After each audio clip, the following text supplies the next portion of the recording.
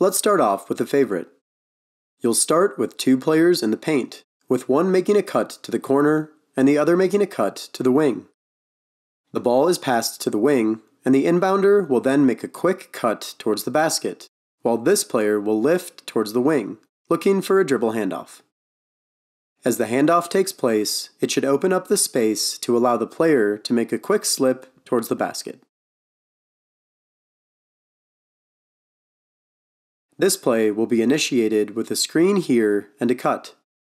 The player will come off the cut, then set a screen here. While this takes place, we'll also seed this screen for this cut. The inbounder will then decide between these 2 players, here making the pass out to the wing for an open 3.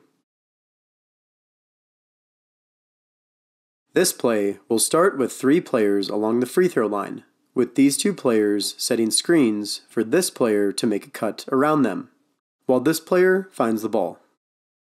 As the pass is made, this player will cut back this direction, and the screeners will readjust the angles of their screens. The pass is made, the screens are set, and the inbounder makes a basket cut, clearing space here for a pass and shot. In this play, we'll use a pin-down screen followed by a cut. The player using the screen will look to receive the pass, and as he does so, the 2 of these players will exchange.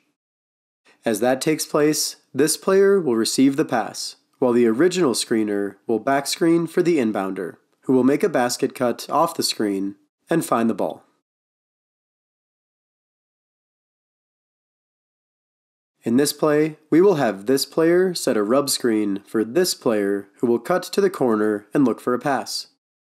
As he receives the pass, he will dribble towards the wing, while this player sets a back screen for this basket cut. The back screen will often freeze the defender, opening up just enough space to find a dribble handoff and shot. Thanks for watching.